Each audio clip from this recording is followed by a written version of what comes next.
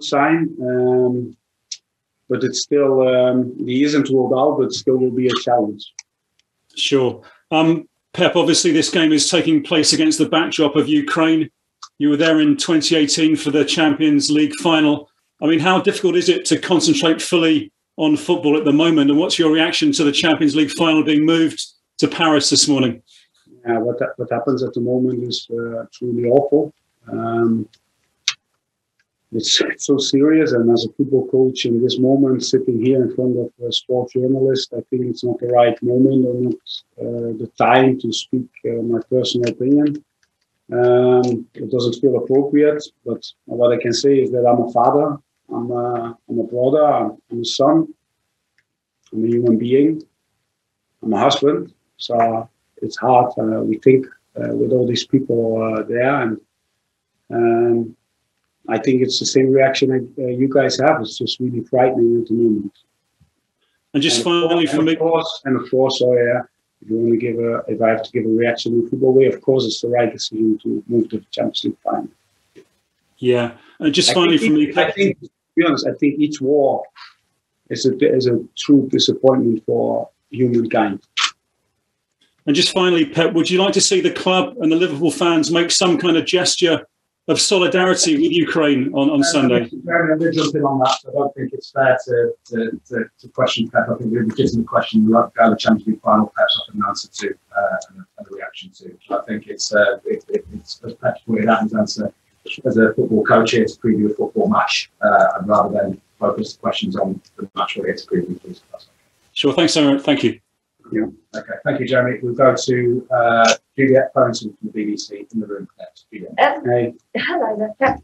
Has there been a real focus on the cup competitions this season, the domestic cup competitions, because these are competitions that Liverpool haven't won for quite some time?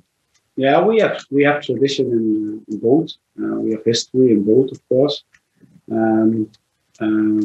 Yeah, this is a competition where we want to bring young talent, where we want to showcase, where we want to launch. So that's really important. I think if you look at the best clubs in the world, what do they have in common? It's this one club mentality, and our journey in this League Cup shows that we exactly that.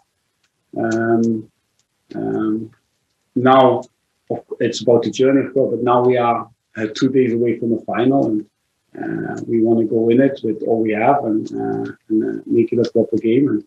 And we can't wait, of course, to go to Wembley and see all the fans and hear them and feel them.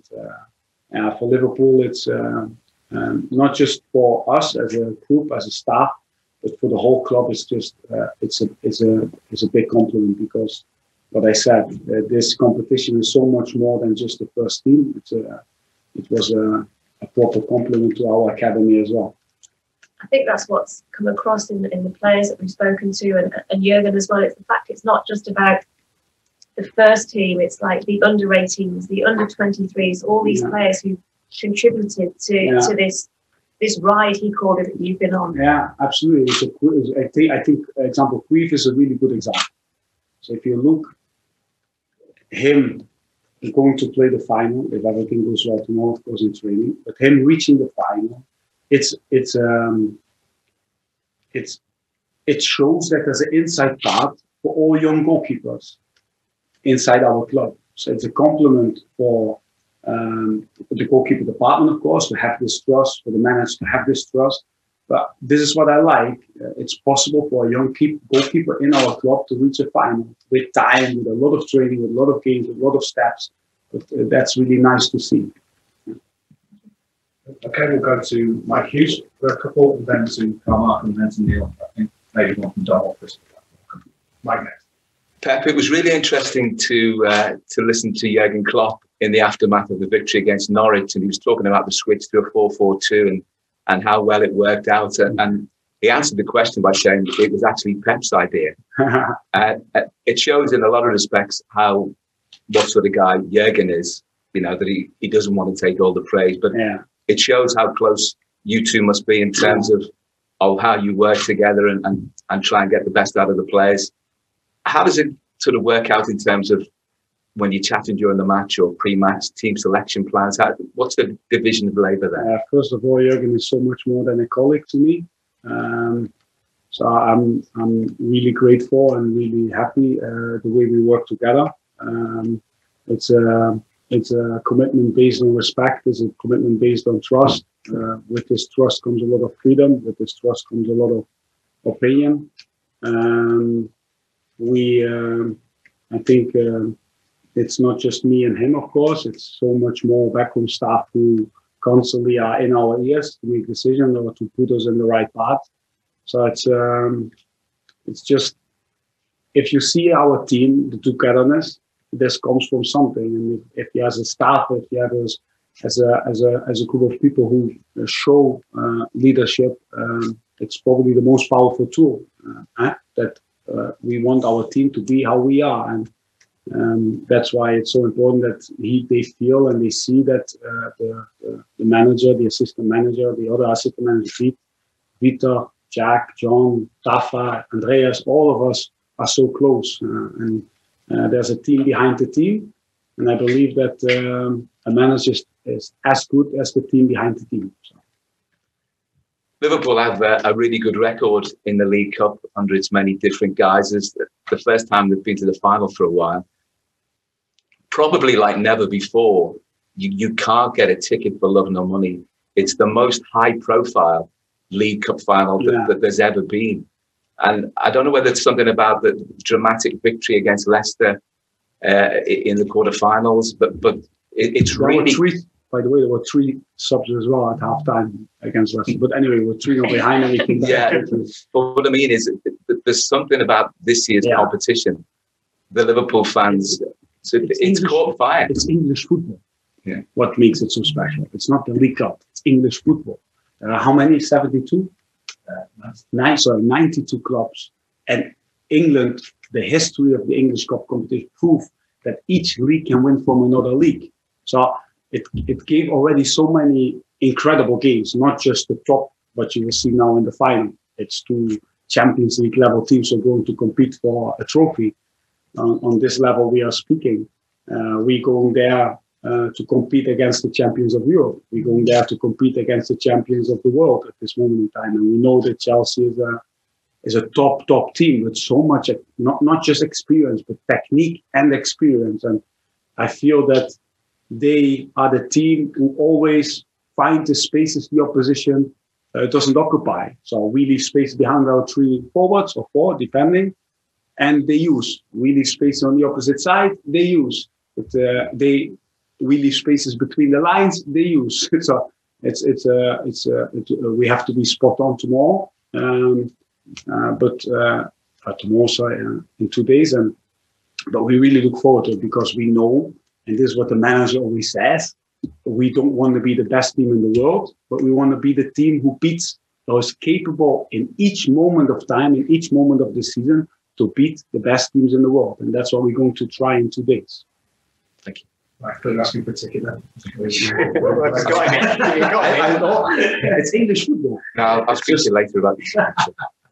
So Carl, and then we'll go to Neil Jones, and I think Hi, Pep. Sorry.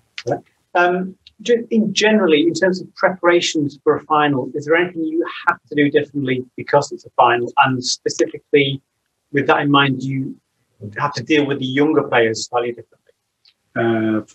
No, because I think when we started this project, over time in this project, we came to the conclusion that the way to be successful in the schedule of English football, but also in all these competitions, to focus on the next game. And our group created this mentality that each next game is a final, because otherwise we could never have reached the levels we reach or the special games we reach. We see each game literally as a final, so nothing changing this. So if we speak about Leicester, if we speak about Norwich, if we speak in the Premier League or in the Cup, whereas most of the times, of course, final. So nothing there changes. We always prepare and then prepare well. We make a lineup, but at that moment in time, for us, the best lineup to play our way of football. So that means intense and and then we want to attack match day. So we're always keeping the same routines, preparing each game. And as you see over the last years, we really see, and you have to believe me in this, we really see each game as a final. And just on Wednesday after the match, I asked Jurgen about Joel's goal, and he said it was something that they thought he could do against Leeds. But absolutely, we've seen him do that a lot this season. Yeah. You know, bringing the ball out of defence and running forward. Can you explain how much you encourage him to do that and what benefits it has to the team play? As always, we're constantly searching for new weapons. We're always searching for new dynamics to bring the ball out of the back. And we felt that, or we see that our team became better in recognizing when to step, when to switch quick, and with Joel, but also with Hugo, also with Joe, and with Verge, with times going into midfield like that. It's when they are the free player and when there's space, they can really go into commit. And it's not the first time that it happened, because we call this the classic Joel dribble. So he does this a lot in the small-sided games, for example. He comes a lot 1-1 against the goalkeeper when you play 5v5 or 66. But I really believe that our positional game, or the way how we bring out the ball from the back, improved massively over the years. So, and this is one of these steps we have to make, that our centre halves are able to. Basically, you want to create the last pass from everywhere, and that should even be a centre half who is able to play the last pass. Even Ali should be able to play the last pass. Then you see that the team is connected, and that's a good sign. Thank you. I knew you give me the technical explanation. Sorry. No, it's fine. I wanted. Thank you. You talk about career. I think Jurgen said last month, he said not everyone at Liverpool was always convinced that he was going to be a goalkeeper that would come through and play for the first team. How did he make that next step, and what does it say about him and the coaching staff? I'm not sure who he's referring to, who didn't believe, but I was the coach of the under-16s when we signed him. So he came into my team, and we saw from the start that he was all the things what he's shown now on a really high level he had at that time. So it's just to get in each healthy pathway to a first team. It's about faith and it's about patience, and that's hopefully what you see, what we try to do with all of our talents. And on the right moments, the right games, and the right moments, the right steps to make next step. But if I speak about Cruyff, then I have to refer as well to Adrian, because Adrian played against Preston, and I don't know if you remember, he saved, I'm going to say, our ass 2 times on 0-0, 2 incredible saves. So what I like as well is that Ali played the semi-final, so it's a compliment for John for his goalkeeping team, because we use all 3 goalkeepers, and it's not Leicester, Daka shoot, he saves. Drewsbury Hall, he saves 2 penalties. And Norwich, he saved the penalty to bring us through. Arsenal, Martinelli comes through, low first corner shot he saves. So he earned the right to play in this final, and probably that's what I love the most. That and I said this before, our talents, they don't let us down, and they never did. So I like that Cruyff is making the next step, and we're just really happy that we don't have only Cruyff, Ali, we have Cruyff, we have Adrian, and on the moment Adrian is called up, he made the difference, and that's why as well why we are in the final. I think we'll be the final one. I think the final one will be Dom, unless there's any more from you guys. Dom, to finish with this section. If there are any hands up on the Zoom, let me know. If not, I think this concludes the first part of that lesson. Just the younger lads who played in the earlier rounds, like Katie and Connor, Tyler, Harvey Blair, Owen Beck, there's a couple of others. Obviously, the squad's so big at the minute, and the senior players are all fit. What do you do with them on Sunday to make them feel part of it? Because they've all contributed to get to where you are. So what do you do, and is the process with them? First of all, we speak a lot with them, so it's not like that we do something different now. They know and they feel that they are our talents and they are part of our squad. What's important is that they travel with us. So at least the ones who are constantly with the first team. So I say Tyler, Kate. So even when they don't reach the squad, they will travel because if I say now a name, Jurgen will change it, and you guys blame me that I say a name. So anyway, it's not. If you're part of Liverpool Football Club, you will not.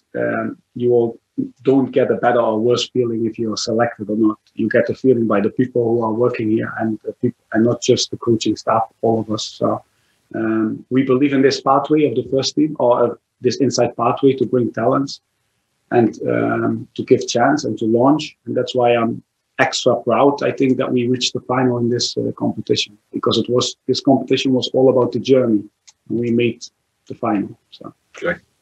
Thank you, guys. And I think that concludes the first part of our presser. Thank you very much.